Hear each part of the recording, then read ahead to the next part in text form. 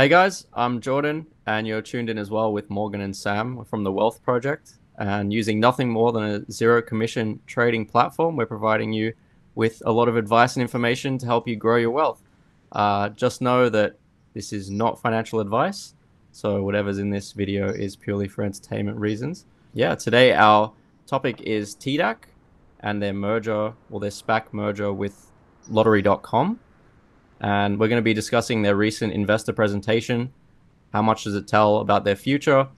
Recent bearish market for SPACs, and basically just some more information about their delay and what we can expect from them in the future. So, what do you think? Yeah, so the merge is obviously for July, and obviously SPACs, like we said previously, have been taking a bit of a hit at the moment. Obviously over Christmas time, and before that, SPACs were doing really well, as we've seen through DraftKings and several others. It's a great way instead of an IPO. So obviously, currently the market's sort of trading sideways. It doesn't know what it wants to do. Obviously, with inflation and a few other things on top of that, we're sort of just waiting to see what's going to happen in the general stock market. But in terms with TDAC, obviously the merger has been set, so it's confirmed. And yeah, there's some great things that obviously we're going to discuss through the presentation about it.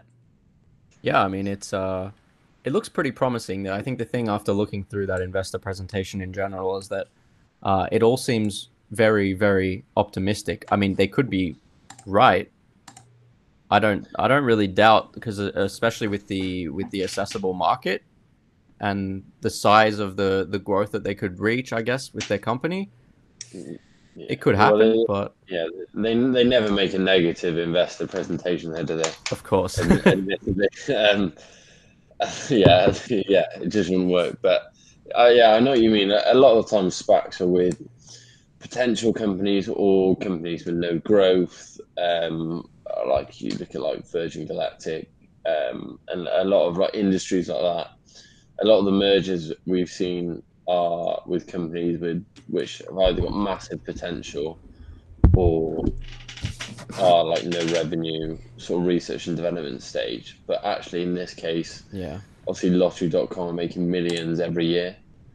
Um, Yeah. so that is one big difference. It's not there's no concept to prove because people love gambling. So Yeah, the lottery market, it's just under a $400 billion industry. So the opportunity there, they've compared it, which is in the presentation. It's larger than film, video game, and SaaS industries all combined. And by 2025, it's supposed to reach 652 billion. So you can see there's huge growth in this, and their vision really is to be the Amazon of gaming. I was gonna say, Yeah. So in terms of where it's sitting now, we can see if we get TDAC. So currently it's 40% shorted, or just under. And as we've seen just recently with Clover Health, obviously we've just seen a short squeeze, and it basically doubled within a week. I think it went more than that. So it's when a stock is shorted so heavily and then obviously squeezes, it has a huge run, and then obviously people trade the momentum on top of that. And then if we go through this presentation in terms with obviously who's the CEO and so on, obviously Jason Robbins, who obviously we all know who owns DraftKings and has done obviously really well through that. So obviously the team they've got is pretty solid. Obviously with as you can see with the management experience, from Walt Disney, Expedia, there's some big names in there. yeah, that is one of the main things, isn't it? Really, to look for on SPAC plays in general, and to be honest, in general investments. If they've got a high-powered board, they generally succeed. Yeah, Obviously, a lot of this was down to the DraftKings founder being on board after their success. Like they went at like 200% or something ridiculous last year. So as soon as he got on board, everyone was just hyped about yeah. TDAC. Yeah, I think that's it. In terms, obviously, we've seen with the crypto as well. They're just slowly introducing the crypto, so they will be accepting crypto and fiat as payment methods, and that's obviously going to attract sort of the global users, which obviously draw through crypto, and that being your thing. You know, we've seen crypto a little bit volatile at the moment, obviously with Bitcoin and Ethereum. Not sure what they're going to do. Really, you can't really Tesla tell. not Yeah. accepting it either. Or Shiba, Sam. Shiva's the one, I tell you. Yeah. Dogecoin killer, mate. Yeah. I mean, if Shiba ever reaches $1, you see me in my Ferrari out front. We loving it. Yeah, so back to the lottery. So they're the largest lottery data provider in the world, and they power Google, roughly about 25 countries, and then obviously Amazon and Alexa's powered by them as well. So they've got obviously several business models. So with Alexa, for instance, if you ask what the Powerball numbers is, I don't have an Alexa, I have a Google, but anyway, she'll tell you that. But lottery charges a subscription fee for that. So that's one of their data revenues they bring in. So obviously Amazon and Google being one of the clients, obviously we all know who they are, by charging a subscription or as per record fee. And then continuing to expand the API offering to enable more features, games, and payment options. So in terms of the tech sort of side, they're just growing. They've got an active 9 new partners by 2023 across 12 countries. Because obviously some companies go by state, they go by country, and they don't expand. But Lottery.com is going to be a global brand, essentially. And everyone loves to gamble. And they've got the first mover advantage and the name. Yeah, that's it. Yeah. For me, I'm more of a poker player, but, you know. I haven't really gambled much in my life, to be honest. Not me personally. I guess maybe you can count the crypto market as gambling. Yeah. Well, yeah, crypto and stocks, to be fair. Yeah, you got to have a pretty strong stomach for crypto. Yeah. Yeah, no, I always make my annual donation to Sky Bet, so yeah. Annual donation. Yeah. Always give it a go. Yeah. You won last time on the horses. Yeah, I'm all right with horses. I can do those, but anything else, I'm pretty dreadful. Did you have a look at the crypto sort of blockchain side on this, Jord? I was just going to read a few facts. I don't know if you did or not, and see what you think of it. I saw that they were looking to move into the blockchain. They had some revolutionary thing for making games of chance work a bit better using blockchain. But honestly, unless you see some sort of white paper or something like that, or an explanation of how they're going to make it better, are they going to use an existing platform? Are they going to make their own?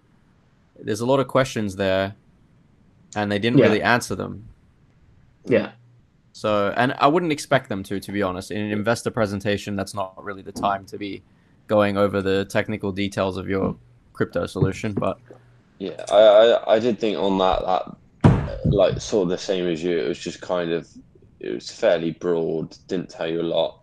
But I don't know whether that's because they're just sort of leaving their options open and seeing where crypto goes. Yeah, it's such a big impact crypto at the moment. Yeah, it'd be silly not to introduce it if it worked. I mean, yeah. These days, even companies like Tesla are trying to, get their name associated with crypto, even with the energy usage implications and all that. They're still trying to just go, oh, we're going to support blockchain or support this or support that. Everyone wants a piece of the pie, but no one necessarily understands how. Yeah. That's it. Especially from like a month ago or 2 months ago when crypto was just taking off, and even people not involved in crypto were getting in on it. So I think it's died down a little bit, to be honest, since then because of the crash. So I mean, people only like to speak about it when they're winning, aren't they? So I think the same with stocks, to be honest. Where last year when everything was rising, there was a huge surge in popularity. People were investing, things like that. But obviously, as soon as it's a bit of a red market, people get cold feet. So you could literally trade in anything last year and it go up. No fundamentals or valuation to it. Yeah. Yeah, you could have put your money in an S&P 500 ETF Yeah. and you would be well up. Yeah. Because of the recovery, though, it really crashed. I mean, there's quite a big drop from like March 2020, right? And then if you look at the 1 year gain from 2021, so like January till now, it's quite high in general for most stocks. But I don't know. I feel like the reason for that is because we're already quite low compared to the highs of 2019. And then we ended the year still quite low. Yeah, I mean, we're currently, people saying in a bearish market, but I think it's more of a recalculation market on the sense that stocks weren't being valued and now they're actually being valued. So everything's being recalculated, and obviously that causes a drop. But obviously, with the merger happening soon, usually with Spacs, we see quite a nice run up, and then it sort of it drops, but it recalculates its level, and then it's sort of that's where the growth potential comes in with a company. Yeah, I guess with TDAC and SPACs in general, a lot of that depends on like investor risk appetite. Yeah. And where does that come from necessarily? So I don't know. We just have to like wait and see. Yeah, I was seeing on a forum they want TDAC to be the next AMC or GameStop, which is obviously the meme stocks we've seen shoot up. But I think that would devalue the price a lot. I think obviously it would have a huge hype, but I think the valuation would go out, and then obviously from people who have actually traded it through obviously technicals and everything, I don't think that would do the stock any good. Yeah, it just won't be the next AMC or GameStop really. I think because they're targeted sort of struggling stocks and sort of they're targeted businesses which have kind of historically have fallen from grace from where they are, and I think TDAC doesn't really fit the bill for that. I think if they were to try and make it like CCIV, then that would sort of be more realistic. Where CCIV, there was just so much hype around it that even people not involved in stocks were going, "Oh my god, got to get in on CCIV." That's more likely, I think, than the it basically becoming a meme stock, because I think the meme stocks sort of they have no sort of basis, whereas obviously TDAC's quite a obviously is a very positive looking merger with sort of a proven application.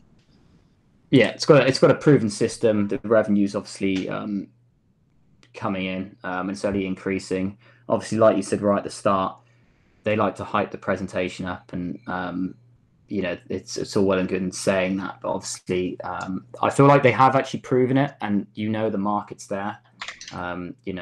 Just with the lottery side. Yeah, but yeah, people aren't going to stop buying lottery tickets, are they? Not anytime soon, I don't think. Everyone loves to gamble. Yeah, well, yeah, that's why everyone likes the idea that they could become a millionaire overnight. So that's it. Yeah, nice. I think we're just waiting for the SPAC attack to come back into play, and that's obviously we don't know if that's going to be a few weeks, few months, or so on. But but obviously with the merger hopefully happening in July, because it's got pushed back I think once or twice. We should see a really nice run up. And to be fair, I'd put a price target about $30 to $35 plus on this. Yeah, would be nice. I think it's hard to tell because of the market we've just had. I think after the merger, that's a 3 to 6 month play. Yeah, I mean, there's a lot of targets saying like 60 to 80, but like it's so under the radar TDAC at the moment. Like if you just search YouTube videos or anything on that, it's literally just a few investors, but obviously high-end investors speaking about it. So obviously when these institutes start to get in, and we're slowly seeing that now, but usually that means you're too late to get in. Yeah, makes me kind of nervous. I've sort of put a price target not far off where Morgan's got to, although he's just managed to leave the meeting. I'm sure he'll be back. But, so, but yeah, I think I sort of put a price target really very conservatively 25, just because of the market we've had recently. Hmm. It will easily reach 30. I think highs 35 to 40, but yeah, my conservative estimate would be 25. I was just saying, Morgan. Yeah. But Yeah. obviously it's great from where it is currently. So Yeah, I was just trying to get the chart up actually. Yeah, I mean it's like if they do really manage to reach anywhere close to the targets that they've made, or these goals that they have for like 2023 especially, and maybe they throw in a little bit of blockchain here and there. I don't know. It depends what they're going to do, but they can really run up. I feel like the only real issue for TDAC is that well, I guess for lottery.com is that the barrier to entry into like the lottery market or the digital lottery market is pretty low. They don't really have any like exclusive deals as far as I know. And yeah, I think their business model is like they buy the ticket for you, like personally. I don't know exactly how it works, but I think that's how it is. Yeah, they buy it for you. Yeah. And obviously they take a sort of a small commission trade off that price off that, because obviously you can't trade in other countries' lotteries. So that's sort of how they do it.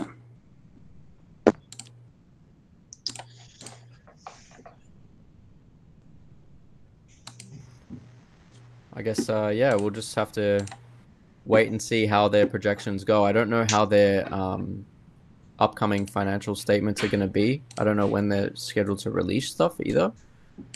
Maybe there's something coming up. The last I saw was that they were going to delay the merger, or they requested a delay of 3 months to September. yeah. But I think that was due to heavy regulation or something. They've changed the regulations or. Yeah, it'd be interesting ways. I think the main sort of barriers, especially for gambling in the US, are obviously the laws. So obviously New York have recently passed the gambling bill, but really unless obviously in some states gambling just isn't legal. Well, it's of sports gambling. Obviously, I'm on about I think the lottery is throughout America. So I think that's the main barrier for it. I must admit, when I did read through read through the report regarding blockchain, my instant thought when I saw it was that they're just trying to capitalize on the blockchain crypto hype at the moment. I do think it's going to bring really in new users though. Obviously, in the long that? run, yeah, I think depending not on many that's people paying crypto for things because not they yet. don't. Yeah, but yeah, you're talking like we're decades away from that. Yeah, but I don't think it hurts to start early.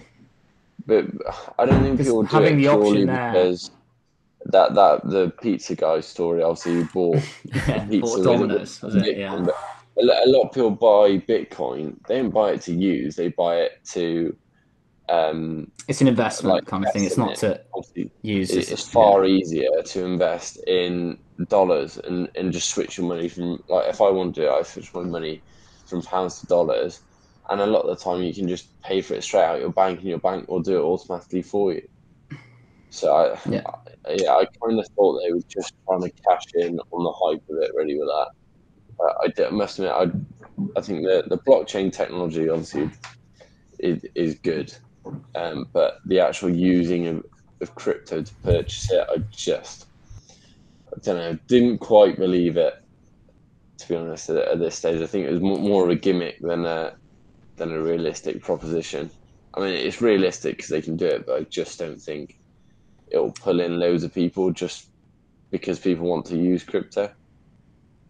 Unless they start using, and I mean, if they take Shiba Inu, then fair enough, because obviously that's a massive market, huge potential, and obviously the best Such a investment liar. by Shiba Inu. What would you rather pay with, a US dollar or a Shiba coin? Safe move. Yeah, Safe moon. yeah. There's To be so honest, many of those crappy little coins, and They're a 1 in a million chance they're going to go up, but if they do go up, the returns are amazing. I mean, and we have seen some might say it's a lottery then.